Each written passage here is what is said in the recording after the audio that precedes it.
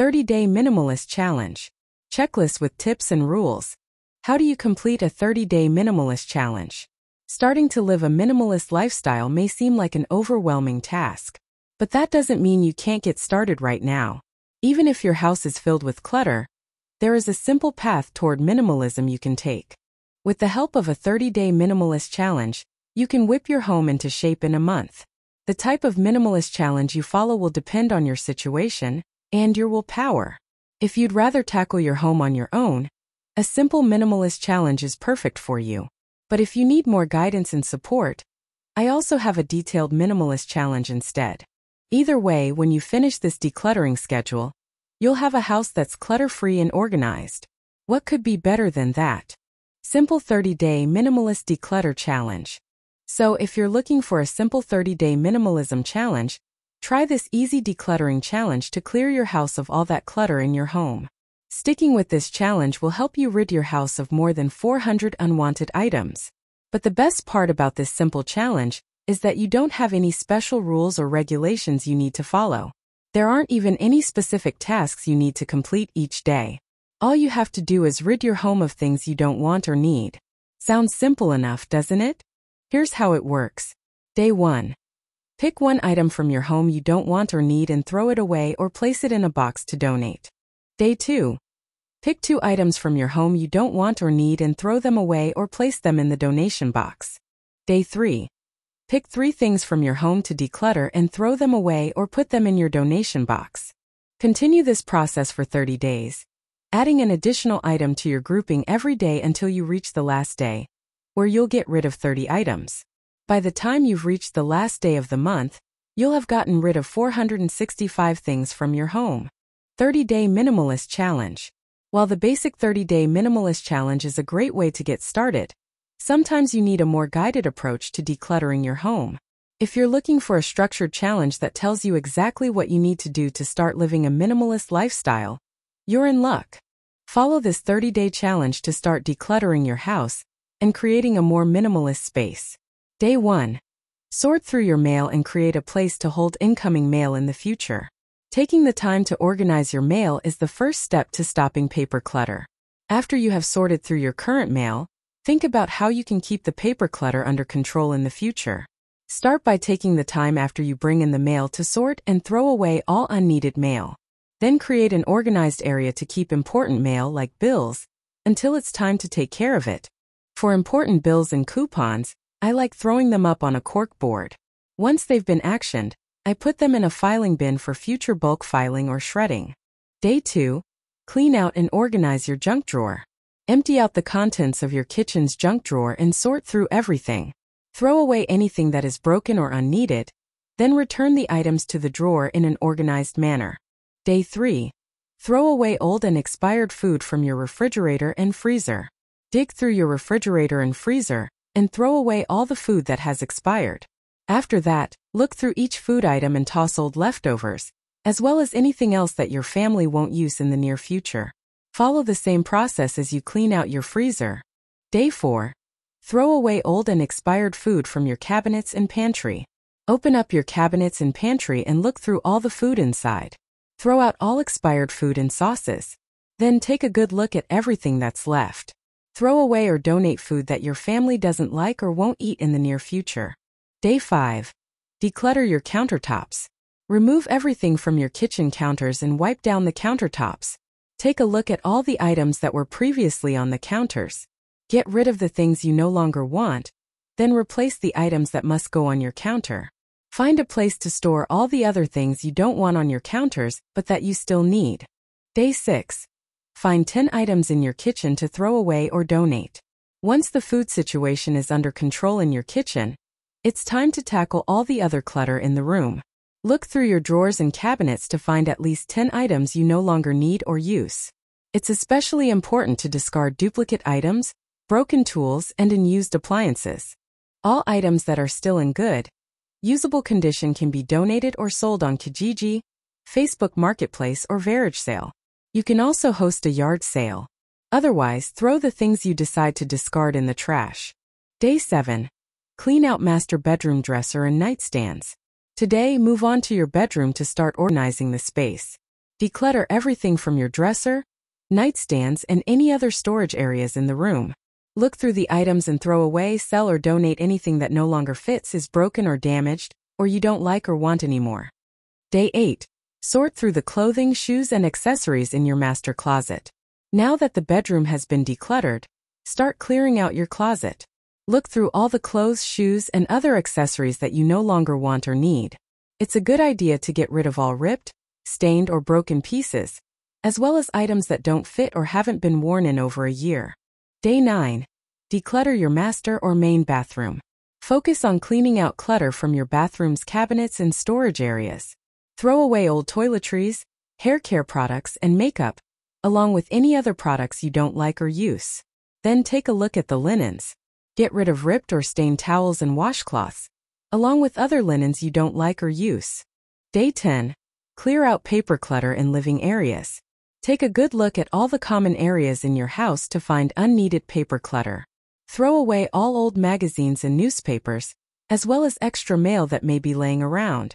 Day 11. Declutter your entryway. Sort through all the things cluttering your entryway. Remove all items that aren't necessary to the space and throw away everything you don't want or need in the area. Reorganize the space to ensure it stays clutter-free in the future. Day 12. Clean out your purse. Pour out everything in your purse and sort through the items inside. Throw away all the trash and unwanted things like old receipts, then take a look through everything that's left. If it's not an essential item, find a new place to store it. Then return everything else to your purse in an organized manner. Day 13. Declutter your phone. Scroll through the apps on your phone and delete everything that you no longer use. Then take a look through your photos and other files and remove all the files you don't want or need. Delete blurry pictures and all photos you no longer want. If you want to keep most of your photos, but still want to make space on your phone, consider getting a separate hard drive. Day 14. Clean out another closet. Move on to another closet in your home, like the closet in your kids' room or a coat closet. Remove everything from the closet, then sort through the items. Throw away all ripped, stained, and broken items.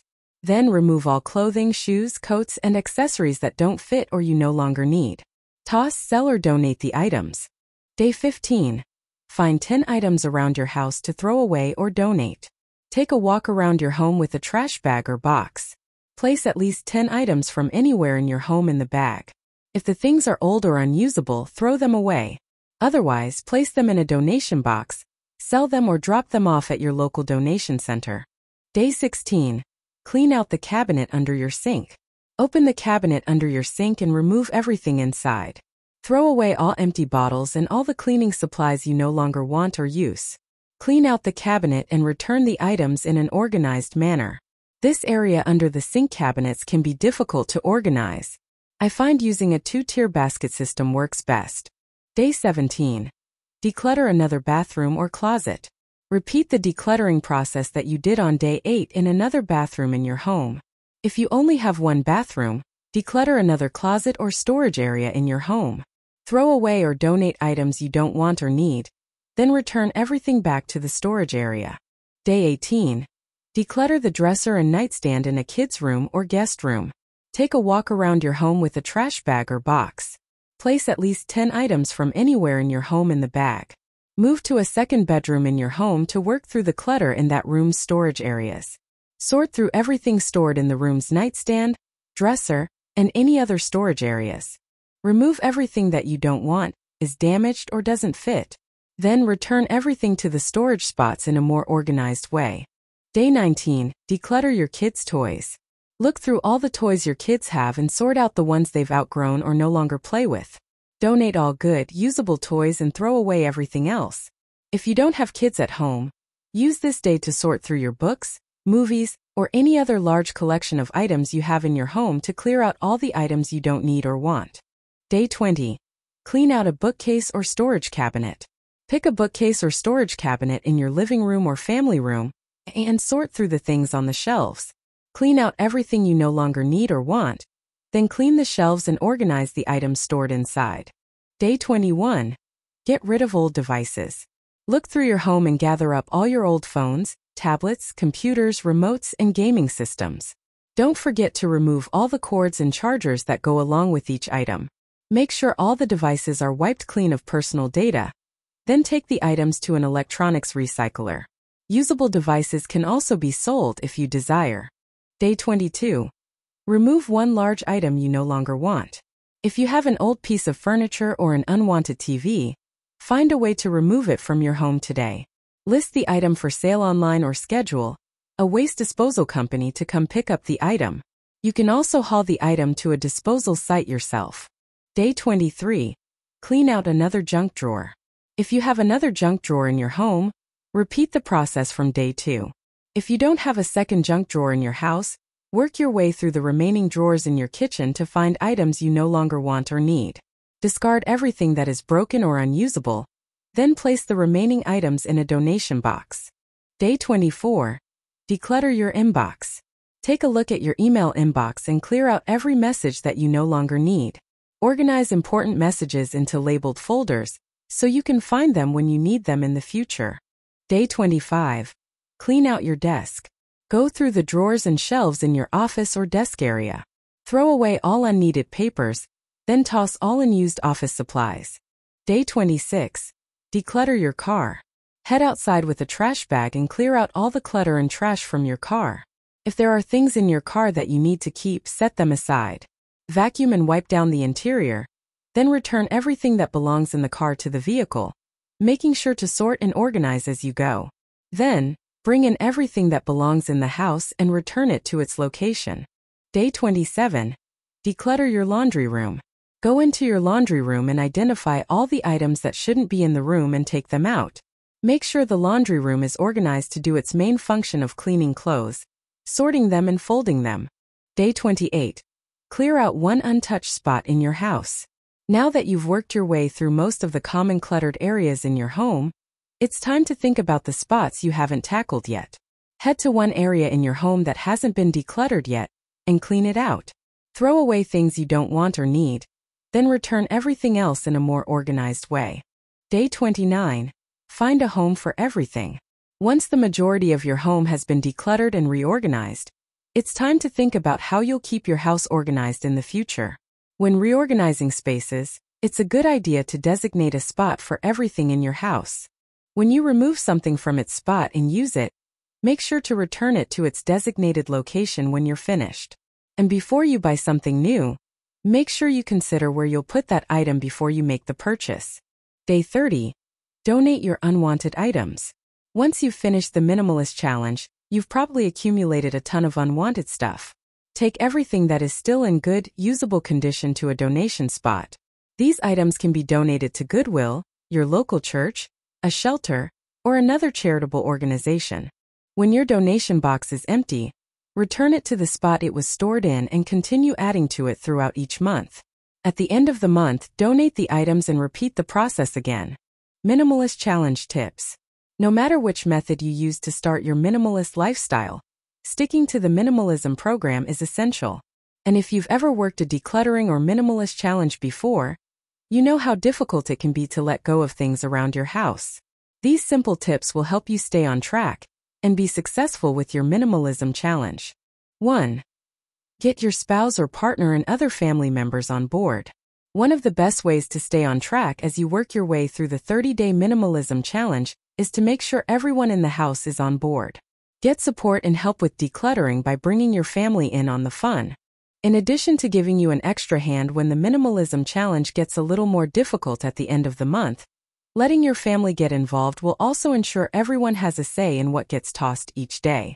2. Get organized. While starting the minimalism challenge may not be difficult, since you only need to find a handful of things to get rid of for the first few days. The further you go into the minimalist challenge, the more organized you'll need to become. Start by making a list of areas in your home that need to be decluttered. These common areas are a good place to start when coming up with spots in your home that need to be cleaned out. Kitchen cabinets and pantry, refrigerator and freezer, bedroom closets and dressers, coat closets, entryway and mudroom, linen closet, bookshelves and media cabinets, desk, bathroom cabinets and vanity, basement and attic, garage and garden shed. 3. Make a list. Once you have an idea of the areas in your home you'll declutter, you can start making a list of ideas of things you can get rid of. This will help you come up with items to throw out each day, allowing you to quickly work through your minimalist challenge each day of the week. 4. Pick a room each day. As with any challenge, having some sort of accountability is essential. This will help you stay the course and stick through the tough times.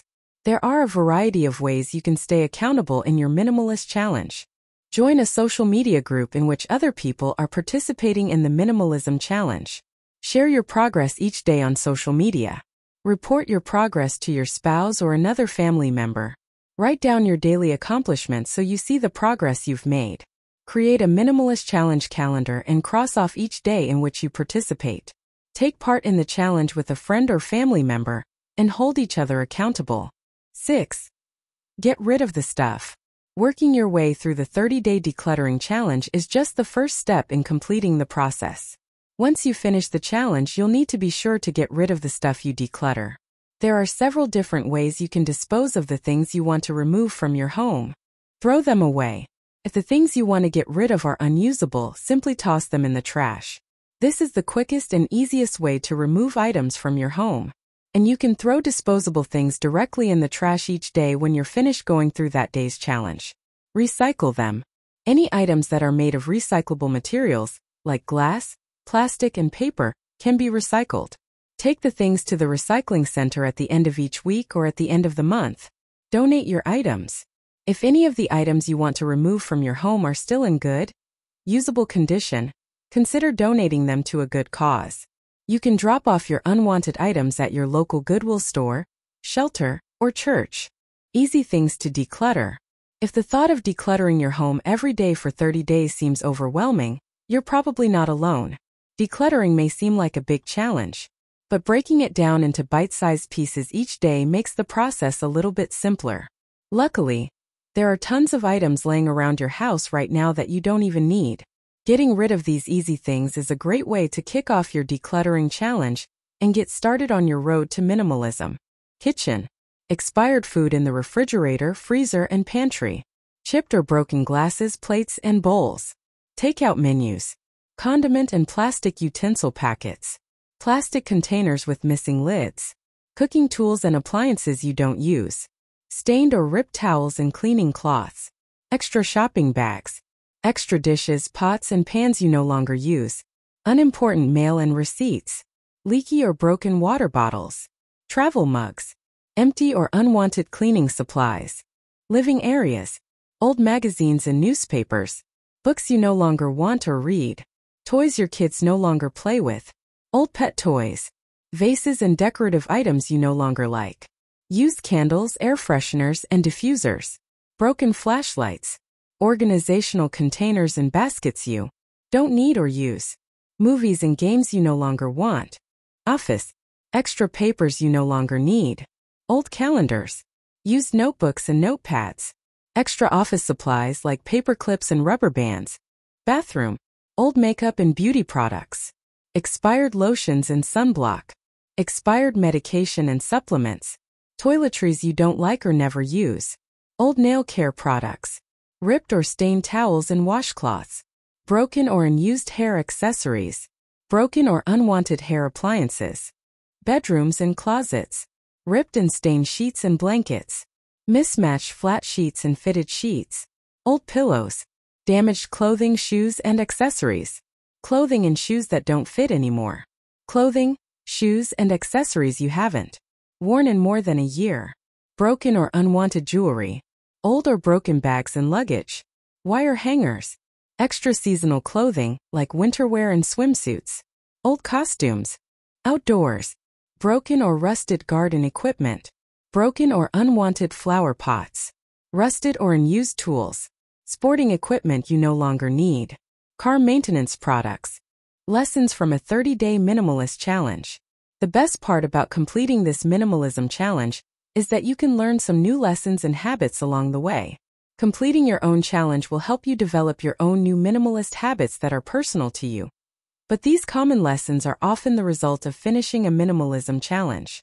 Appreciation for the things you have. Once you start taking inventory of the things you have and the things you no longer need, you'll gain a new appreciation for everything you own. This will help you keep up with the minimalist lifestyle when you finish the challenge because it will ensure you think critically about adding new items to your home. A better inventory of the things you own. Decluttering your house will force you to take a good hard look at everything you have in your house. As you work your way through the clutter in your home for the Minimalist Challenge, you'll have a better inventory of the things you own. That means you'll have a better idea of the things you have, which will prevent you from buying things you don't need or purchasing duplicate items down the road. Rethinking why you hold on to things. Many of us hold on to things we don't want or use because there's some sentimental connection to those items. As you start to declutter, you allow yourself to let go of some of those sentimental items by forcing you to question whether you need those things or you're just holding on to them because you think you should. Becoming more intentional with the things you purchase in the future. Once you have worked so hard to clear out the clutter in your home, you'll be more likely to think twice about adding more clutter to your space. Each time you make a purchase, you'll be able to think critically about buying something new if you really need it, and where you'll put it when you bring your new purchase home. Decluttering is easier than you think. When it comes to decluttering, getting started is the hard part. Once you get started, you won't believe how easy getting rid of stuff from your home can be. Taking just a few minutes each day to tackle decluttering and organizing is all you need to stay on the minimalist path. Visit shopmommoneymap.com for more information.